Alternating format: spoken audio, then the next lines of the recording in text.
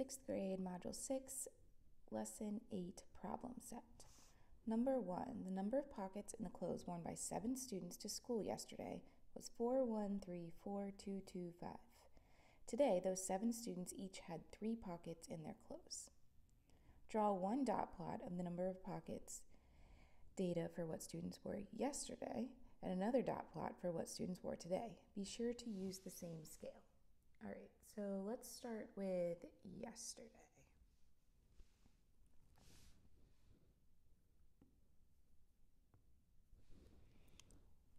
So I'm going to write yesterday at the top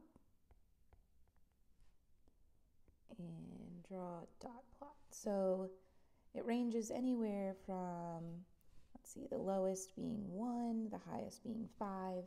So let's just go 1 to 5. There aren't any halves or fourths, so I'm just going to break it up from 1 to 5. 1, 2. All right, so we have, now I'm just going to plot all the data.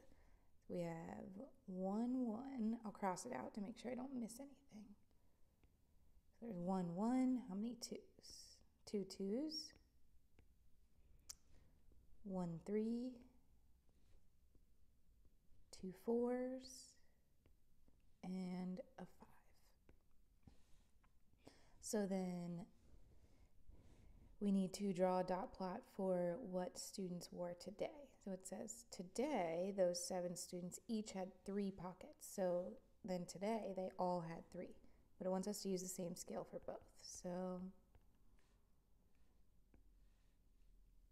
I'm going to do 1, 2, 3, 4, 5. So today there were 7 students and they all had 3 pockets. So I'm just going to put 7 dots on 3. 1, 2, 3, 4, 5, 6, 7. So those are our 2 dot plots and what they should look like. We use the same scale.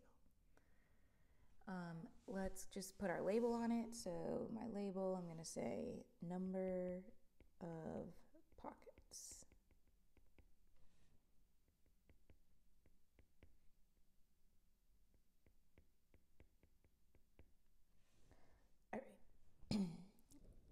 B, for each distribution, find the mean number of pockets worn by the 7 students.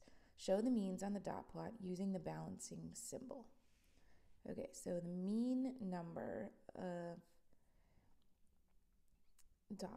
dots would be, on today, it's very simple because it's all 3. So the mean is going to be 3. That's where they are all balanced. So the mean is 3 for here, for today. So to find yesterday's mean, what we need to do is add up the total number of pockets and then divide by the number of students. We have one set of 1 pocket, plus 2 groups of 2 pockets, plus 1 student with 3 pockets, plus 2 students with 4 pockets, plus 1 student with 5 pockets. So let's add them all together. I'm going to group it because if I add it all together in my mind, I will probably mess up somewhere. So 1 plus 2 plus 2 is 5. Let's see, 3 plus 4 is 7. And 4 plus 5 is 9. I did 2 addition signs there. So 5 plus 7 is 12 plus 9. So this would all add up to 21. And then we just need to divide by the number of students that I have, or how many numbers we have there, or 7. So 21 divided by 7 is 3. So the mean here is also 3. That mean is also 3. I could say both means are 3.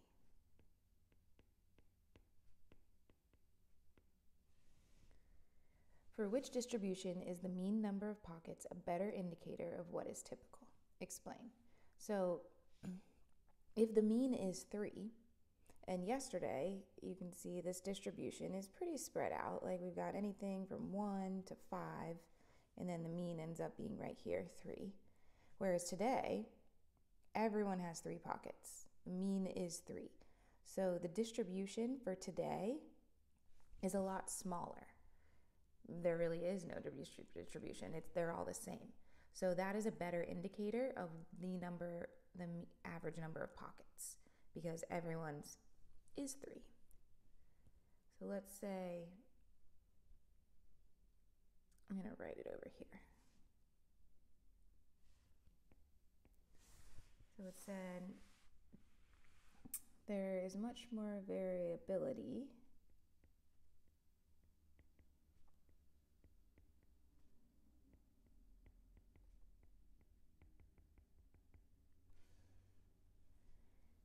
in yesterday's data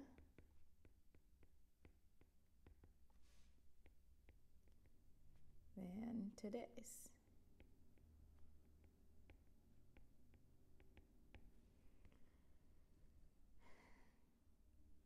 Okay, well, we can just say today's is none. There is no variability, everything's the same. So the mean of 3 pockets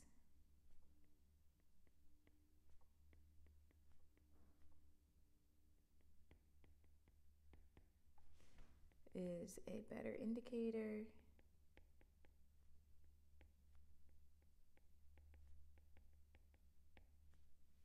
for, or more precise for today's distribution.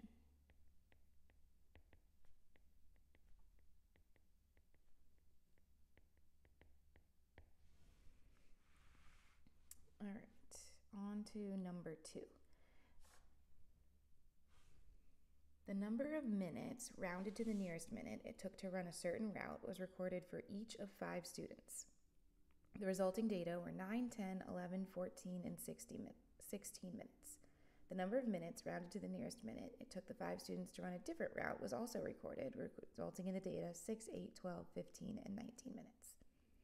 Draw dot plots for the distribution of the times for the 2 routes. Be sure to use the same scale on both dot plots.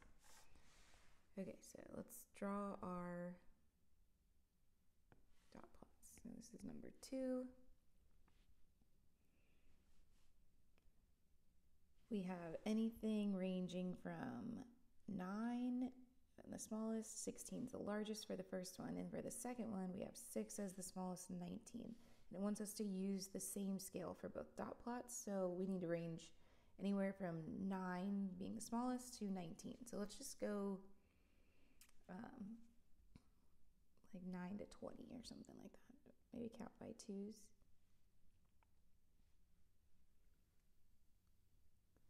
So I'll go 8 to 20. 8, 10, 12, 14, 16, 18, 20.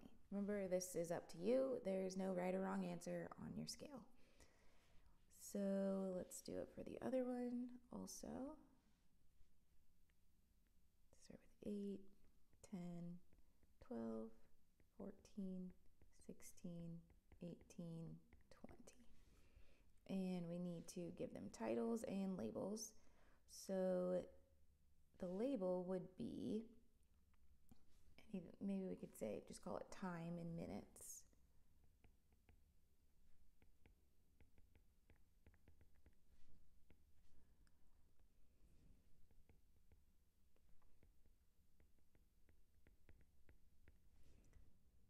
And our title, let's start with yes. Let's see, number of minutes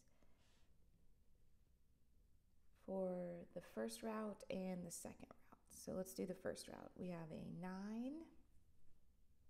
So I'm going to put 1 in the middle there, 9. So this is the first route.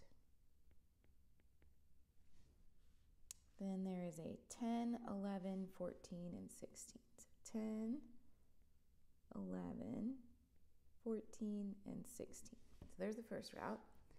And then we have the second route.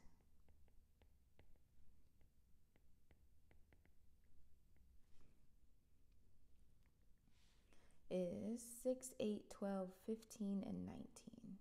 So we have, see, even I messed up. The smallest is actually 6, so I'm just going to extend our graphs and add a 6. And then do the same over here. It's a good thing we can modify. So 6. 8, 12, 15, and 19. 6, 8, 12, 15, and that would be 19. Okay, so there are our dot plots. Do the distributions have the same mean? So let's figure that out. So here we have 9 plus 10 plus 11 plus 14 plus 16. And then we're going to divide all that by 5. I'm going to break out a calculator here. So we've got 9 plus 10 plus 11, 14, and 16. So all of that divided by 5 is 12.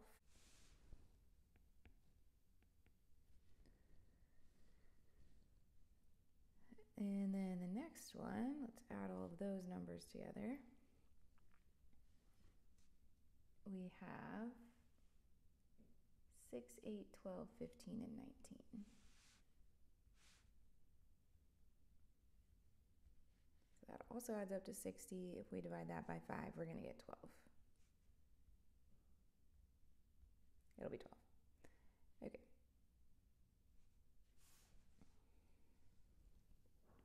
Six plus 8 plus 12 plus 15 plus 19. All of that divided by 5 equals 12. So the mean for both is 12. They both have the same mean, 12 minutes. So for B, it says, do they have the same mean?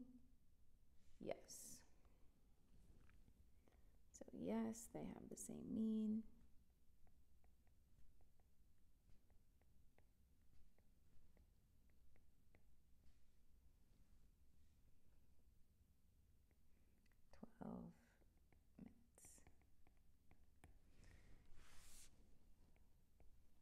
And then C, in which distribution is the mean a better indicator of the typical amount of time taken to run the route? So if we're looking at this, the mean is 12. So let's go ahead and, there's the mean there. There's the mean there. So which one is a better indicator or has the least amount of variability? So I would say that this one only ranges from about 9 and then only up to 16, whereas this one goes all the way down to 6 and then all the way up to 19. So everyone's more spread out on the second route compared to the first route. So the first route has, I would say it has a better indicator of the typical amount taken to run. So they're all closer to 12 minutes, whereas the second route, they're more spread out. That's all this is asking. So let's say the times for the second route are more varied.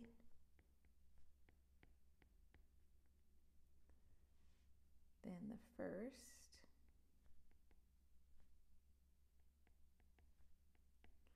So the mean for the first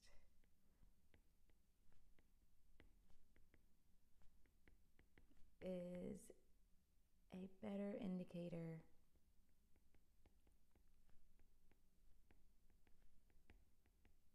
you could say more precise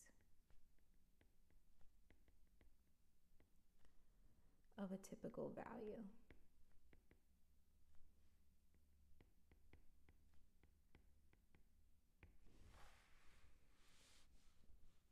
All right, and number 3.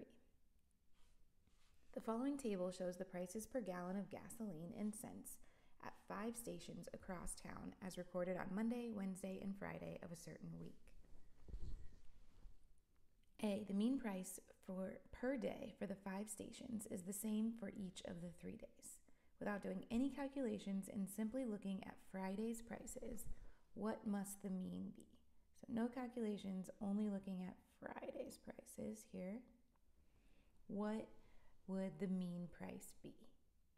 Okay, so we have a 350, a 350, a 360, a 370, and a 370. Well, 360 is right in the middle of 350 and 370.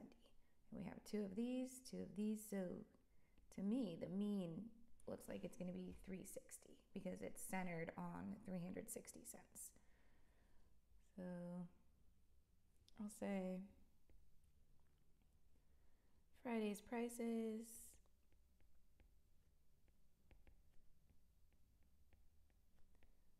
are centered on 360 cents.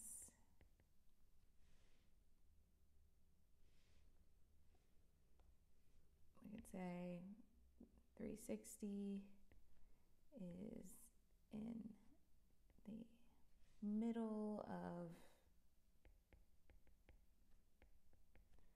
350 and 370.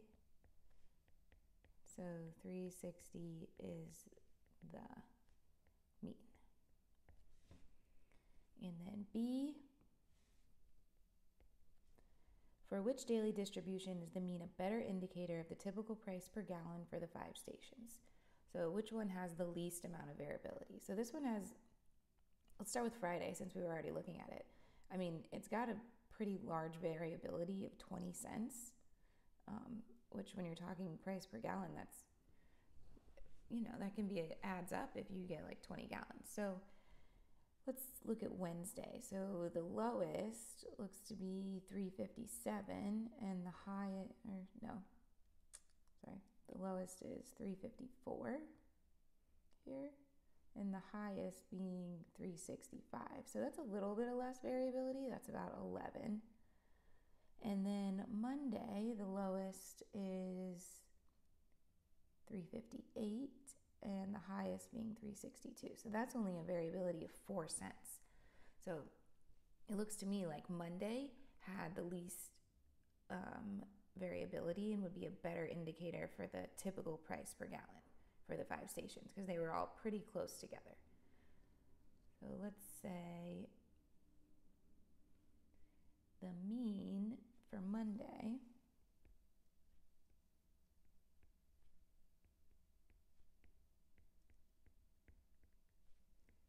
is the best indicator of a typical price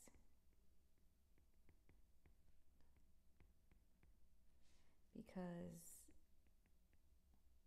there's little variability.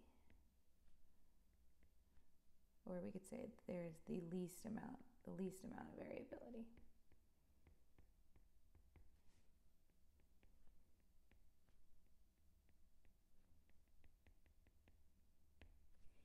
And that is the end.